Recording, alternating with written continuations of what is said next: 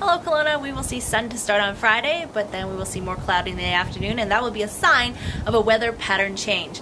The upper ridge that has been over our region over the past few days will shift east, and a more westerly flow aloft will bring us increasing cloud as we approach the weekend. Not much precipitation is expected for Saturday. However, we will see a moderate chance of rain or snow on Sunday.